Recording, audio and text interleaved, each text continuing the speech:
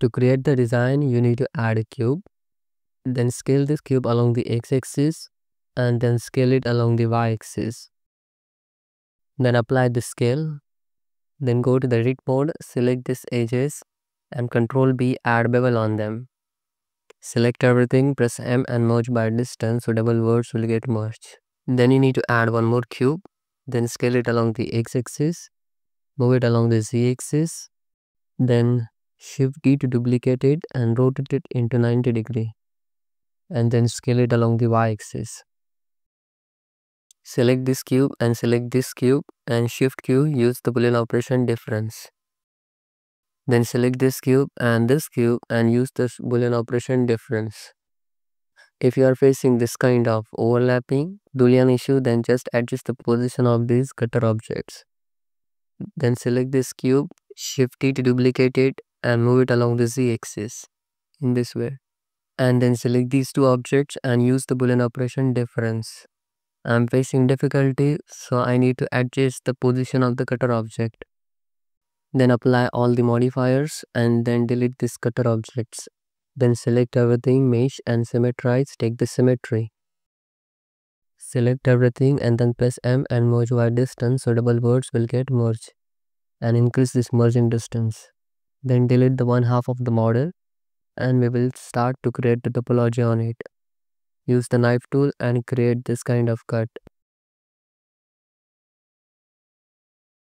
Now here we are facing some difficulty. Here you can see. Go to the bottom side, use the knife tool and then create cut like this. Select everything, press M and merge by distance. And now we are getting proper loop structure at there. Select this face and use the insert operation at there. Now here you can see, select this edge and dissolve it. And then select these words and merge them at last in this way. Then select these words and then connect them. And now we are getting proper loop structure at there. Use the knife tool and create center cut in this way. And create topology. Create cuts at the bottom side. Then dissolve this edge. And here also you need to create a topology. So use the knife tool and create cut. Now select these words and then press SG and give the value 0. Now we have got the proper chord-based topology over there. Here also you need to create one cut like this and then dissolve this edge. Now you can see we have got the proper loop structure. Then hit the Ctrl 2 and add the subd modifier. And you can see it is looking really well. Uncheck this option, go to the select and select sharper edges. So it will select all the sharper edges. Select these connected edges in this way. And then press Ctrl B and add bevel on them. Shape factor should be 1 and add a 2 segment bevel and give the proper bevel width. And you will get this kind of design. Shade smooth it like this. Then you can add one more loop cut here, few loop cuts here.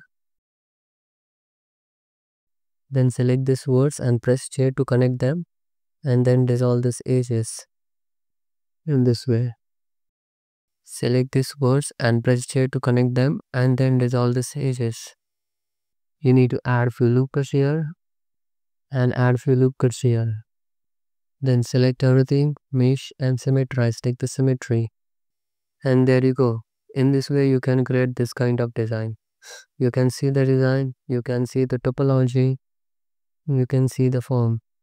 So that's it for today. Thanks for watching. If you like this tutorial then hit that like button and subscribe to our YouTube channel. Bye bye, see you next video. Take care.